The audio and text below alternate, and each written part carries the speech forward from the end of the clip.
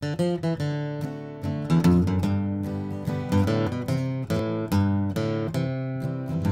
there's water in the dam, now that the iron gate is sealed.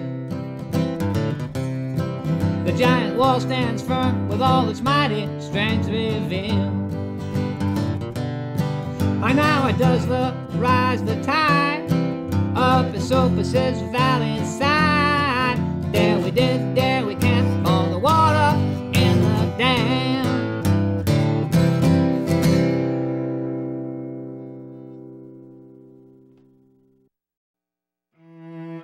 The building of the Catskill Water System is a tale of heroism and heartbreak, political maneuvering, the loss of communities, brilliant engineering, and a quiet power struggle between a major city and a remote rural area. It involved thousands of stone cutters, bridge builders, railroad workers, tunnel diggers, and mule drivers.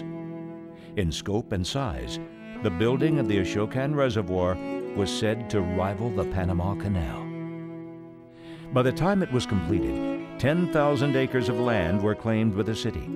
2,000 people had to move their families, and over 500 homes, 35 stores, 10 churches, 11 schools, and 5 railroad stations were destroyed or moved to new locations.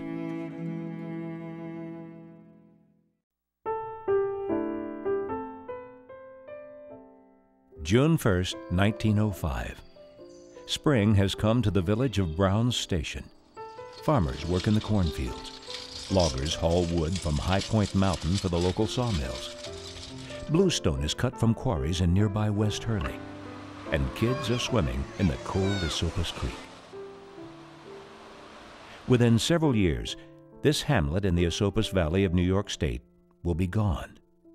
Farmhouses, barns, stables, town buildings, gardens will be hauled away, burned, or relocated.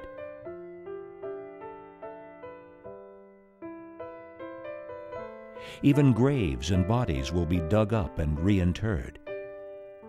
Brown's Station will be buried by water. Water up to 100 feet deep. Water for New York City and its millions of thirsty citizens 120 miles to the south.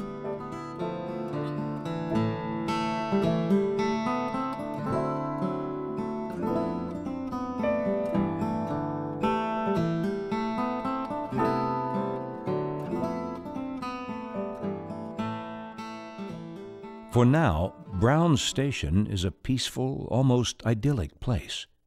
Residents do not fully understand how completely their lives will be changed, how they will sacrifice their homes, farms, and heritage to a city that is desperate for fresh drinking water. Nothing will remain of the original Brown's Station.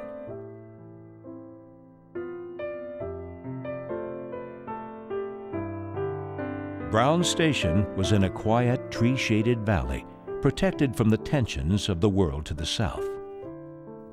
It was a typically beautiful Catskill community, with mountain vistas that inspired the Hudson River School of Painters and the artist community in nearby Woodstock.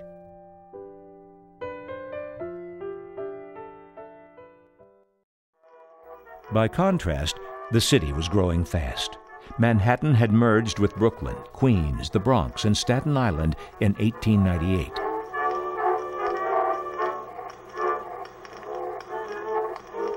New York City was hot, dirty, and overcrowded in the summer of 1905.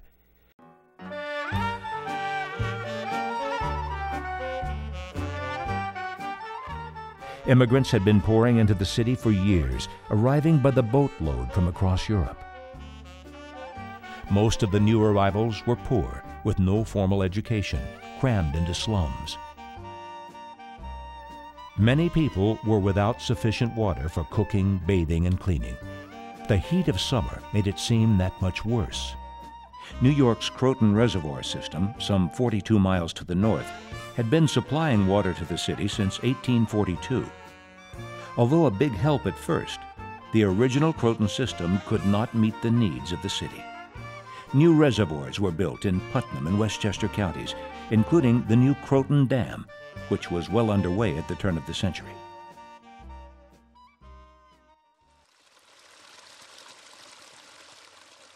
New Yorkers traveled upstate throughout the 1800s in search of what they called healing water.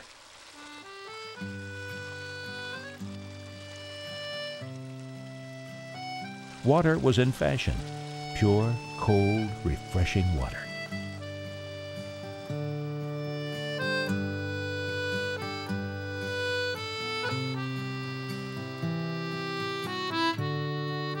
Although people in the Catskills looked upon city residents with some mistrust, they relied on the city for much of their income. Sales of bluestone, cement, lumber, and farm products kept these mountain communities alive and prospering.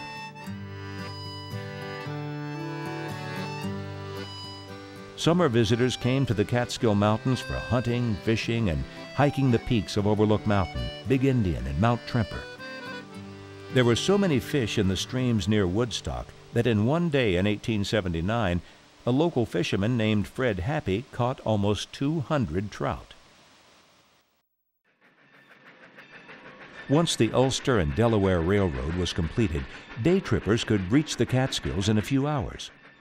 Tourism flourished.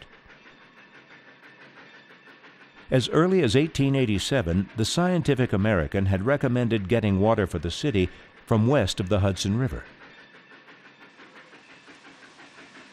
And so they realized that this was a place where there was catchment areas, valleys and so on. They could easily be dammed. A great deal of rainfall, 40, 60 some odd inches a year. And so the move was made to really take over this area by eminent domain.